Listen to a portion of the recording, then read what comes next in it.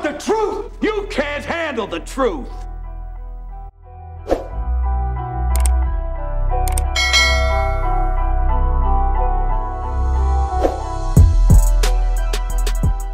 See this? See if I can. Oh, did you see this? No, I haven't see seen this? it. I haven't watched Jesse Lee Peterson in a minute. Look at this. Stop praying. It ain't working. Oh Lord. not even his silent prayer. Come on. Stop praying. It ain't working. Let me play some of this. You want to check this out? This is recent. This is this week or last week, I think. Let me see. What's this guy saying? Nay, if you were not there, I asked the question, Don't even worry about has it. God ever helped you in a situation? Has God ever helped you while you were in the situation? Oh, I think I and did the see reason this for the other that day. is because I've noticed that Or listen to it. I hear people say all the time that God helped them in the situation. And whatever it might be, right? That God helped them in the situation. But when you really, really talk to them or you pay attention, they were really not helped in the situation. Because they may have stopped one situation for a minute, but they end up going back to that situation, or they'll create another situation while in the situation. You know what that sounds like? I paused him there. He's word crazy. salad. He word salad is right. He's basically describing life. If you fix one thing, 3 more things are going to happen. I mean, that's just life. But what he's trying to say is that God doesn't help you. That's what he ends up saying. God doesn't help you. God doesn't help you. You're on your own.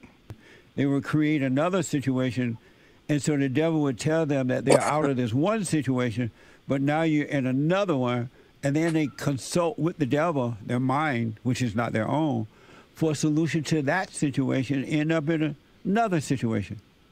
You don't so say. It's like they're never free. And I've noticed that, and I'm thinking, what the? And a good example of it, too, is that I know so many, I counsel with a lot of people, I know a lot of people who say that they went and forgave. I'm gonna call Jesse for They counsel. forgave their mothers, they forgave their fathers, and now they can see. They have love and no longer have hate. But the moment a situation should come along for them, they overreact, they get angry. And I'm like, what about the principles that you say you learned from God, you got from God? Because I've noticed that once you truly forgive, God takes the spirit of anger away from you. And so no situation can make you angry. Now, that doesn't mean that the thing will happen that you won't disagree with, but no situation can make you angry. No situation will make you go after revenge and all that, because you have perfect love. Your heart is created, have returned to the Father. I'll tell you what. One of the symptoms, and I'm not saying this. I'm not making. One of the symptoms of psychopathy is shallow emotional affect. They have a shallowness of emotion. Even their anger is oftentimes not the type of anger, like not that really volatile anger. I think this man may be psychopathic or have very, very strong tendencies of psychopathy, because he doesn't react. Have you ever seen him sit there with that blank stare? That I'm pretty sure he's on a bunch of like painkillers or something, bro. Because I mean,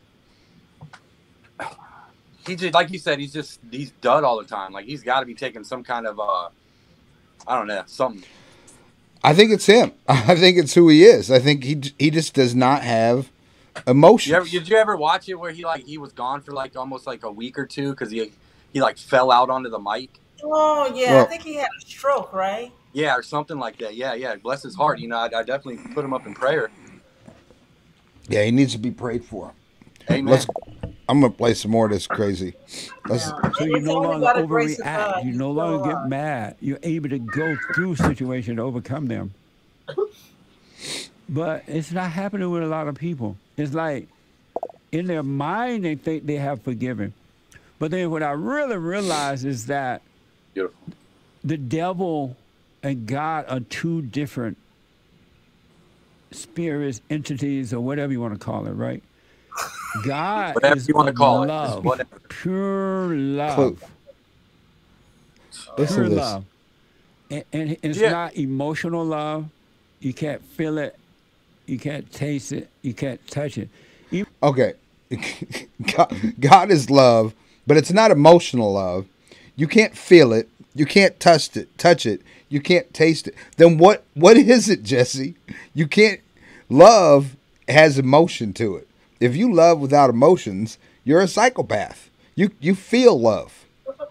And you Yeah, if you're not feeling life, brother, I don't know what are you doing? this is madness. Madness. You go through the You do valleys. get You this, constantly are the going through spirit valleys feeling and of it with sometimes, Christ. but it's not like, I almost don't want to tell you that because you think you have it and you don't. But God, because he's of love, and in him there is no hate, no anger, no punishment, none of that stuff. He Oh, say now we just read the part where it said See? those who judge others and do those practices themselves, they reject grace. God's wrath remains on those people. And I'm pretty And sure there's- God makes judgments. I mean, all through the Old Testament, he's judging and making his whole wrath known. Yes, and the thing is that God poured his wrath out on his son for those Right. who believed in him are free from the wrath of God through the grace of God through faith in Jesus Christ alone. But if you still reject want to that, know the wrath of God. You still need to know that. You need to read that Old Testament 40. That's why it's that big. but if you reject what Christ did, you are still under the wrath of God. That wrath has not changed for those who reject Christ. Amen. keep you away from situations. He keeps you away from them. And if you stay on that straight and narrow, Wow. then you're going to see that when you really learn to walk in the light of God, in the present, not in the past or in the future, because when you're in the past or future, because in God there is no time, right? But when you're in the past or the future, you're walking with the devil. And the devil He's got more of a doctrine of the devil than of anything accurate about Christ. You know what I'm saying? He's like a back alley production of porn production of the gospel, and it's gross. It is. I'm going to run him. bring Let's you see. into Sorry. situations. God prevent you from going into situation when you're present with him, but the devil bring you into situation. God lead you away from temptation. The devil leads you into temptation because the devil God is is just dark with you. and evil. And Apparently, in him he there doesn't is no love. understand James, so. Nothing but the destruction of the soul, right? So that's why I asked, has God ever helped you in a situation? And I don't know anyone that got help in a situation, Wow. not from God.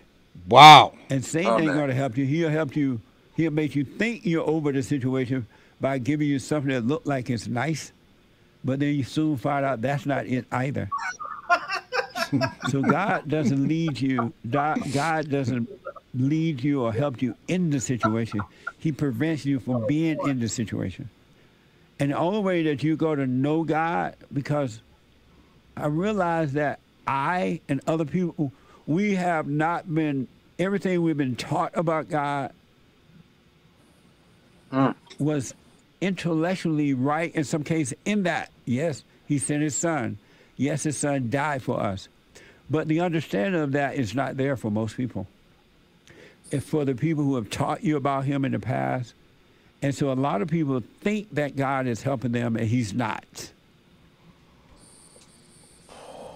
Wow. So who is? He's You just. know, This is just bad. I mean, and he's got a Are you church just service. helping yourself? Yeah. He's basically saying God has left you on your own.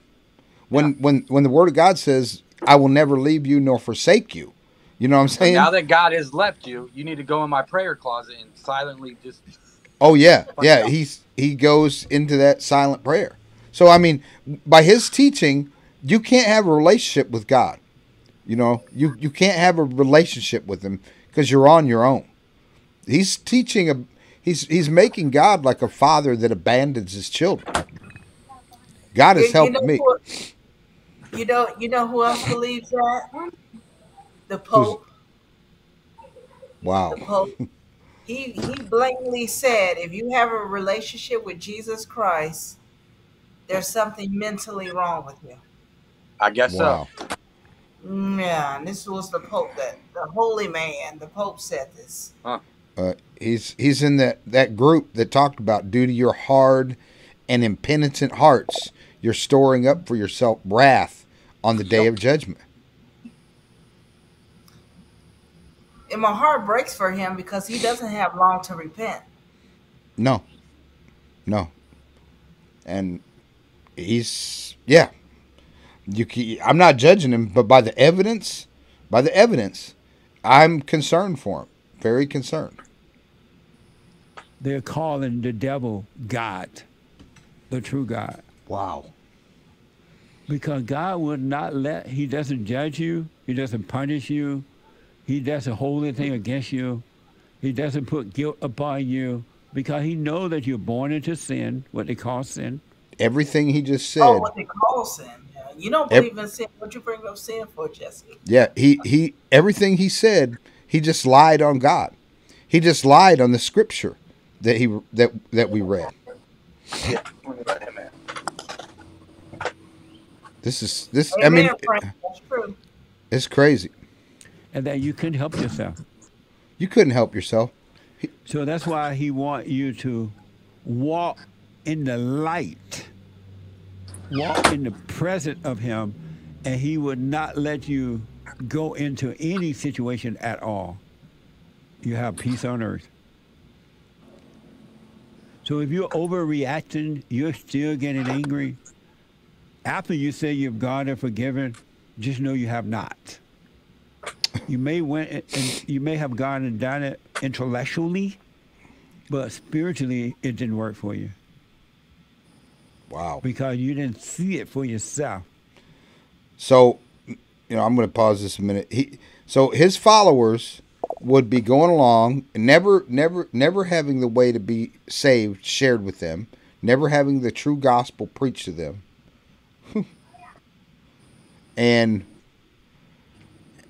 And now he's telling them, if you have one iota of anger, or if you feel, if your emotions aren't under control, you haven't forgiven. You're not right with God. So he doesn't teach a faith and grace alone message. If you haven't changed to some certain extent, you're not right with God. And you got to run through Jesse's gauntlet. Yeah. Silent prayers, forgiving your mamas, forgiving your daddies, forgiving your dog who bit you when you were 5 years old. It's crazy. And I just feel for the people who've fallen into this. I called him one time, and because my mom's deaf. I mean, not one time. I've called him a few times, and I was just like, my mom's deaf. How do I forget? My mom was a beautiful woman. And I can't think of one thing that my mom did wrong to me, and I was trying to tell him that. And I'm serious about this. You can ask my wife, my brother, my sister, my cousins. Everyone could not tell you a bad story about my mother. She's a deaf woman who is like the most pure, innocent woman. Is very humble. Works at Subway for $9 an hour. And I'm trying to tell him, like, bro, there's nothing I can forgive her for. She didn't do anything wrong. I have nothing to forgive her for. And he was like, well, all right then. Mm-hmm. And just hung the phone up. I mean, that's all it was. So there was nothing he could tell me. You know what I mean? It was like, yeah, I've seen him talk people people have said that about their moms. I don't have anything not to forgive one thing. She didn't like drop something on your toe when you were younger and didn't make you get mad. Like, what? Are you kidding me? It's just, he's goofy. He sees the entire world through the lens of his circumstances, if you know what I'm saying.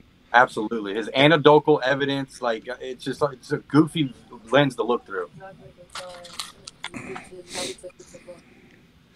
My wife says he obviously don't love his mother or hated his mom.